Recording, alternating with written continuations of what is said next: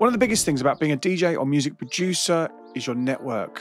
A lot of being in the music industry and music business is about who you know and not what you know, unfortunately. So what do you need to do to grow your network? Didn't Paul O'Gale say in the book, How to Win Friends and Influence People, your network is your net worth. So how do you start building your network? Today, I want to share some tips for DJs and producers on how to build your network and how to build more friends in the industry. Let's do this. Networking with the right people can change your career. This can be from meeting an A&R to getting your music signed. It can be from meeting a club booker and a festival promoter to getting more DJ gigs. It can be also from meeting people behind the scenes. It's like publicists to help you grow your reach, or people in the media like myself, or other peers and vocalists. Meeting the right people behind the scenes can actually skyrocket your career. A lot of this industry is about making friends, and as I've said so many times in these videos, friends help friends. So let's split this into two sections, online and offline networking. Let's start with online. The key platforms to connect with people in dance music are still Instagram, definitely Discord, definitely Facebook and LinkedIn.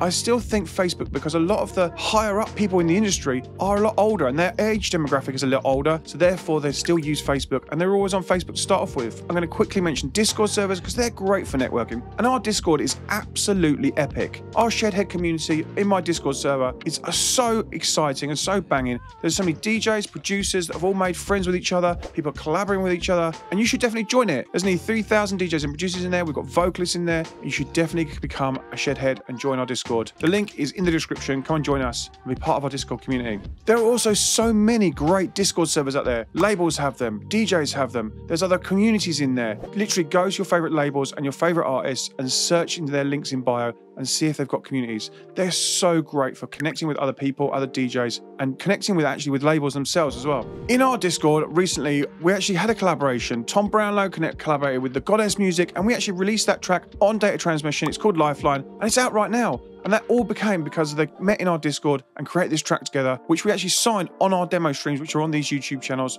on Mondays and Wednesdays. So get in Discord servers now. They're really cool. Still, the biggest platform for networking in dance music is Instagram. But when it comes to Instagram, who do you want to work with? Who do you want to connect with? Who is the right person for you? Let's start right at the start. What are your goals for reaching out? Are you trying to get records signed? Are you trying to get club gigs? Are you trying to play for festivals? Start working out what you're trying to achieve from people before you even start trying to talk to them and trying to find those people. Is it because you're making similar music to that artist and they're potentially one of your peers and you want that artist to start playing your music first and foremost? Maybe you'll get a video of them playing the record, and essentially then you would send that to a label, and because you have that bigger package, someone's playing the music, there's an audience, that might help get the record signed. Maybe that bigger act has their own label and you're trying to get the record signed to them first and foremost. Does your brand align with that person you're reaching out to? Do you need to spend a bit more time working on your brand, what you look like online, before you even start reaching out to them, and take a little bit more time, have a little bit more patience, because then when you do start reaching out, it's going to align with them a lot more easier. And also, are you actually in a similar music space? Have you done your research? Are you trying to reach out to a promoter because you want them to book you for their shows and their parties and their club gigs and their festivals? Well, a lot of promoters, when you speak to them, will definitely say, come to my show, come and hang out first. But if you can't do that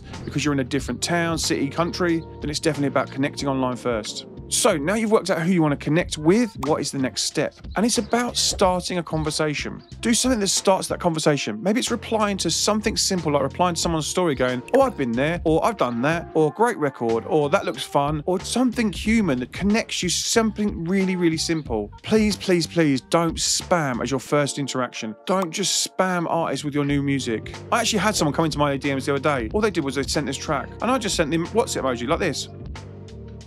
What am I supposed to do with it? What would you like me to do with that track? And they were like, oh, I'd like you to listen to it. It might be right for Data Transmission's labels. Well, why didn't you say that straight away? If you're sending music with a purpose, i.e. you're sending it to a DJ, maybe you want them to play it, then say that. Hey, I'm into your sets, we play the same music. I've got this new track, I think it might be fit for your sets. I wanted to give you exclusively. I'm only sending it out to a couple of people, and I'd love for you to just play it and see what you think. That's a much better approach than just spamming out a Beatport link and hitting in a hope. Think about it from their side. What will they want you to do? As the bigger artist, they're going to want music that no one else has got. They're going to want music that makes their sets different to everyone else. And especially if it's your new banger that you tested, you maybe watched one of their online sets or their SoundCloud mixes and you know it fits in the same sound. And then you've sitting and gone, I've got this new track. I've been working on it for a bit, had some good responses, and I think it will fit your sets. That's a much nicer approach than just, here's a Beatport link. Because no one's buying that Beatport link. they're probably just ignoring you. And also when it comes to sending music, do this sending process months and months and months ahead of the release.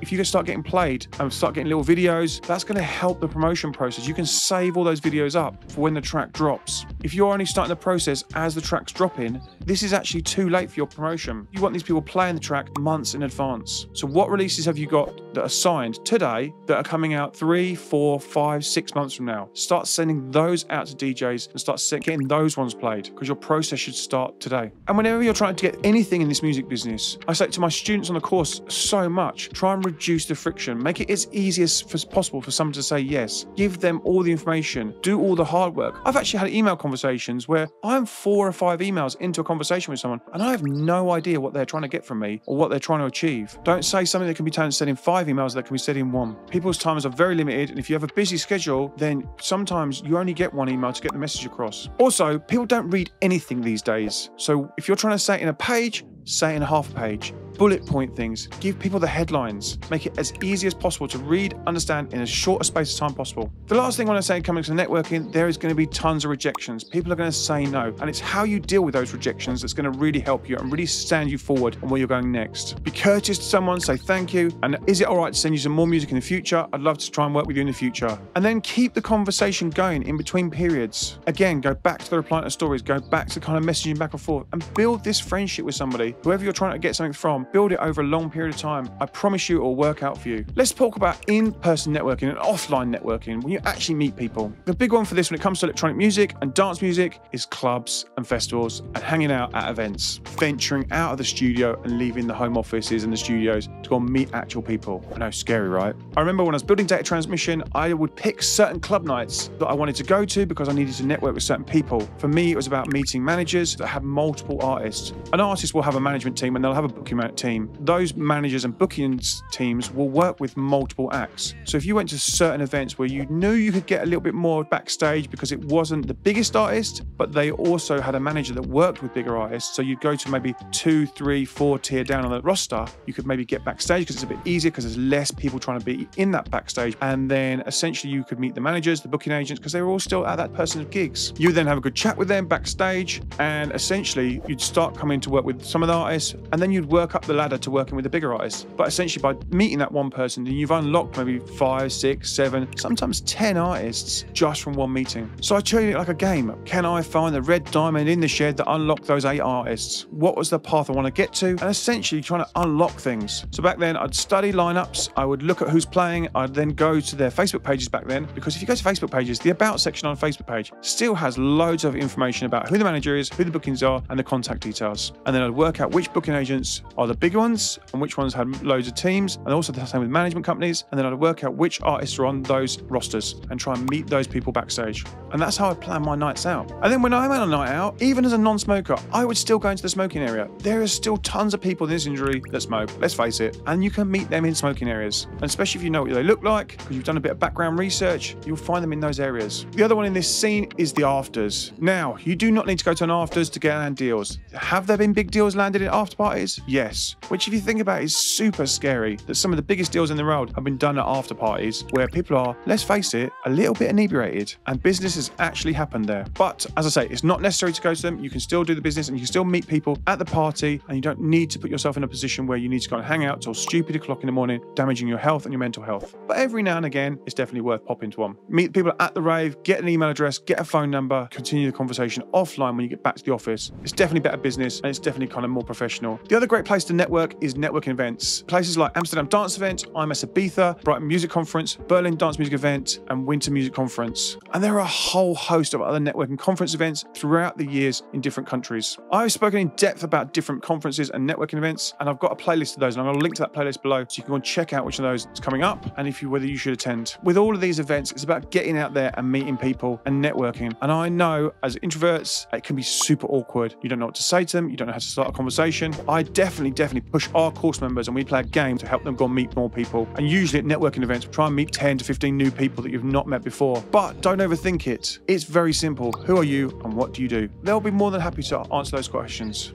when it comes to networking and building your network in the music industry, it's about using all the tools available. So online and offline networking, and using all the platforms available and all the spaces available to try and meet as many people within this industry. Because remember, friends help friends. So get out there and start building your community. If you have any questions about networking, feel free to drop them in the comments, or even let's use the comments section of this video to network with each other. Maybe drop where you're from, what you're trying to find, or who you're trying to network with. Maybe you want to collaborate with somebody. Drop what your purpose is and what you're trying to do, and let's use the comment section of this video to connect people and connect other DJs and producers. As I mentioned previously, I've created a playlist of all the best conferences and why you should attend conferences. So check that out here. I'm going to check that out next, jump into one of those next. They're really going to help you with networking and growing your community. Don't forget to like this video. Let me know in the comments what you found useful, and don't forget to subscribe to the channel. I put out videos every single week to help DJs and producers get further in this industry, from social media to growing your audience and growing your fan base. I've been Graham Farmer, and I'll see you in the next video. Cheers. Bye-bye.